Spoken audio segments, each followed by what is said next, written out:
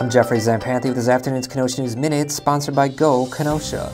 House Speaker Paul Ryan in a speech today said he does not want and would not accept the 2016 presidential nomination. There are rumors he could emerge as the nominee if no consensus can be reached among the delegates.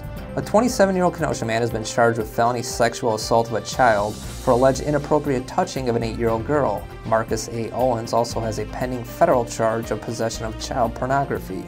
Kimberly Bruning's lead over Mark Nordigan for County Supervisory District 23 has narrowed to 3 votes following the Board of Canvassers meeting on Tuesday. The board verifies vote totals and certifies the official count. Nordigan has until Friday to request a recount. The Summers Village Board is expected tonight to finalize boundaries for the development area along I-94 that is part of the intergovernmental agreement with Paris.